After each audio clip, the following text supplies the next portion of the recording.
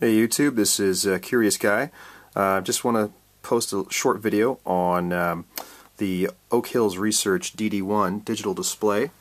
This is essentially a frequency counter or a digital display for any sort of oscillating circuit like the VFO in a ham radio transceiver. And it comes in a kit form.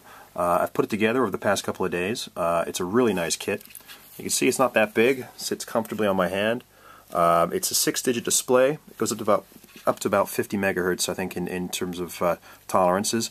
The quality of the PCB board, the kit, the components is really first class. Very pleased with it.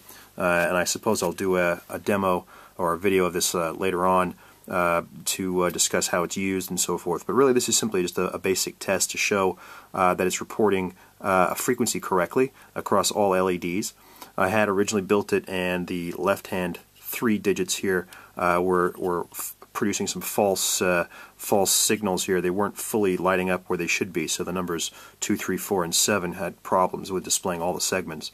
But I tracked it down to a small solder bridge on the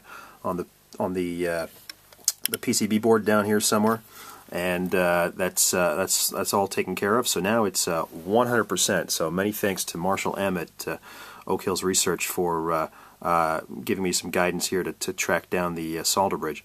Just a quick note then, I'm using a frequency standard here. This is the Almost All Digital Electronics 10 megahertz frequency standard.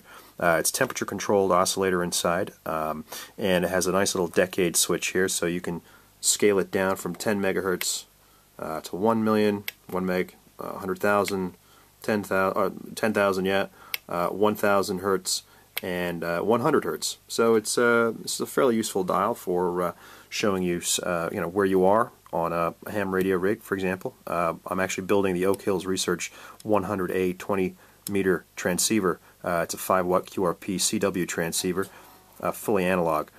So I thought it would be good to have this as an aid to showing me the frequencies. Okay, well that's it. That's all I wanted to show you.